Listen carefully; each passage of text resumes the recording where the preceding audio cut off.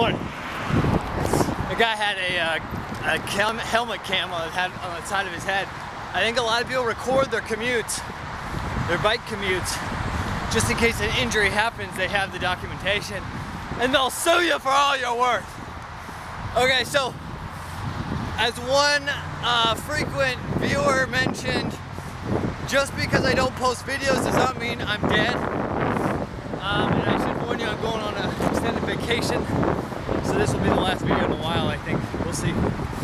Maybe less than frequent for like 2 weeks. Alright, so today I want to talk about the Automotive relay. Okay, now this is an electronic device that is crucial to many applications in a lot of products you probably already use, such as the car.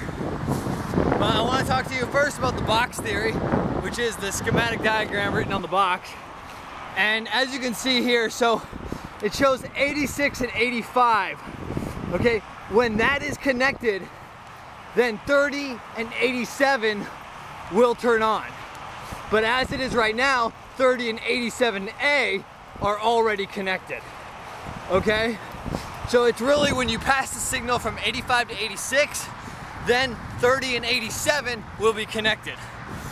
Now, that's the theory, so let's dive into the actual component. I'll show you the relay. I've been dealing with these a lot recently, and I figured I'd do a little sag on it. Okay, so here we have the same schematic diagram, and there's our 5 pins. Okay, so they're all labeled. Here's 86 and 85. Those are the initial 2. You connect 12 volts across there. This one's a 12 volt relay. Then you can get connection between this one and this one.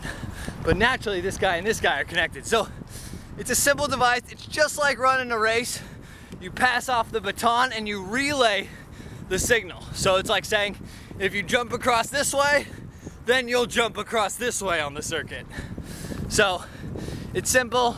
They're cheap. They're about $5, and they're pretty useful. So, well, there's a helicopter in the sky, and that is to say, until next time, that's a sag.